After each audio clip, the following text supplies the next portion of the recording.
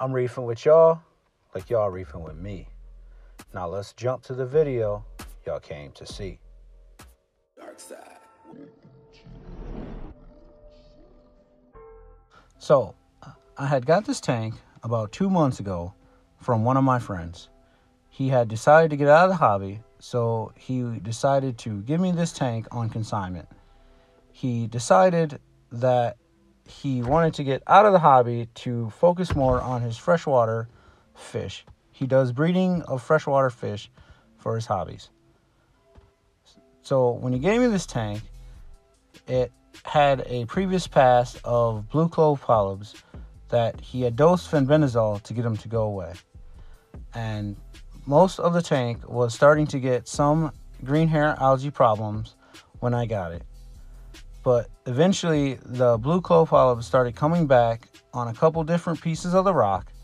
So I decided that I had to retreat this tank with fenbendazole. So I did. To me, this was a rescue mission for this tank because I wanted to try to save as many of the zoas and the other corals inside the tank that I could.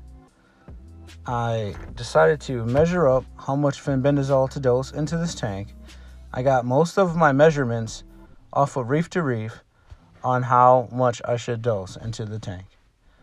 But some of the results of dosing this tank have become catastrophic and caused a huge green hair algae problem, which I believe was from the blue clove polyps dying, along with other things that the fenbendazole may have killed in this tank. It appears to me now that most of the blue clove polyps are gone, and that now all I am left is with the green hair algae problems.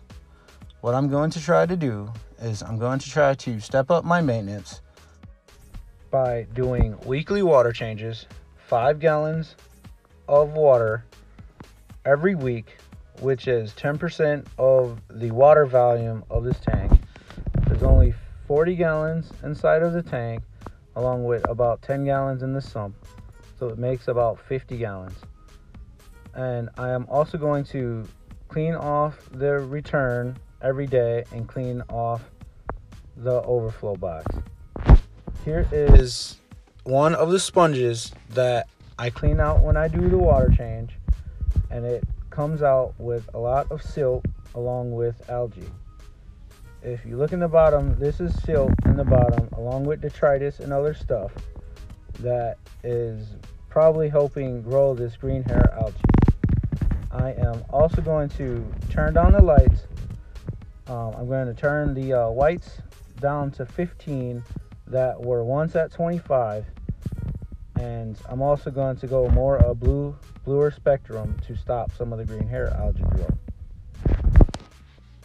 I am also going to do wet skimming instead of the skimming that I have been doing. I'm going to tune it in a little more wet so I can try to get this cichild to grow more and also turn up the lights on the cichild. As I was thinking about this, I was thinking about maybe my source water should be done too at the same time in order to reduce the TDS that goes into this reef tank. Also, my friend stated to me that he did use some of his lab water that had 0 TDS, but when I did a phosphate test on the lab water, it had very high phosphate.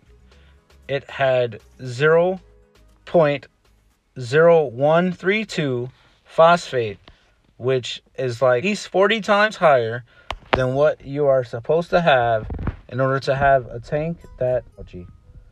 I also believe that the phosphate is contributing to the green hair algae along with the die-off of organic material as far as the blue clove polyps and other things that the fenbendazole may have killed as far as pods or something else, etc. So right now, everything in this tank seems to be doing okay. Seems like the green hair algae has stopped growing. It is starting to die back a little bit. Some of these zoas inside of this tank are thriving. Some of them are doing well. My fish are doing well that are in this tank. I have 4 fish in here. A bangai, 2 clowns, a red scooter dragonet blenny, and also 6-line wrasse. So in this tank, it does still have a lot of green hair algae, but it seems like some of my cleanup crew is starting to destroy the algae. By the way, I had tried to add a lot of cleanup crew to this tank, but it seems as if they just eat the green-haired algae that was partially fed by the fenbendazole. It seems like they die within a couple days. So I know a lot of my subscribers are going to say, hey, why aren't you adding a cleanup crew? Why aren't you doing this? Why aren't you lowering the phosphate and stuff like that? I'm not looking to put GFO or any other kind of chemical products in this tank because I am trying to do this all natural and trying to get rid of the green hair algae now. Now that I had did the fenbendazole treatment to the blue clove polyps, now that I've got rid of the pests, comfortable that this tank will start thriving soon.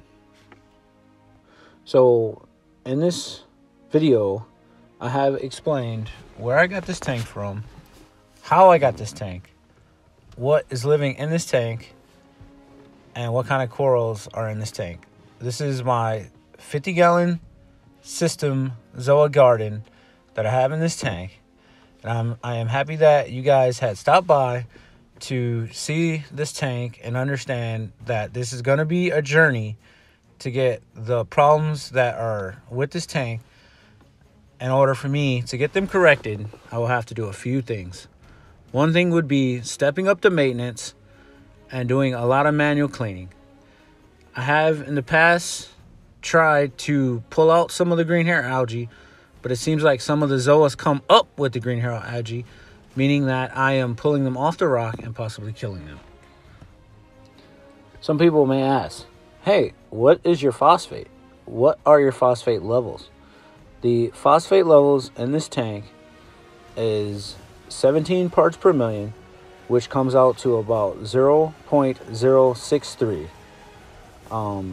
I am doing my best to try to reduce the phosphate levels in this tank also, but it is kind of hard when my RODI water has 0.063 phosphate coming out of the water, which I have just now changed my DI filter and also some of my other filters like my settlement and my carbon blocks in order to try to reduce some of the more of the phosphate.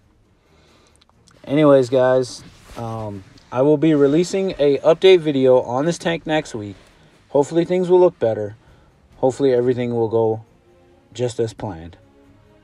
Thanks for stopping by, guys.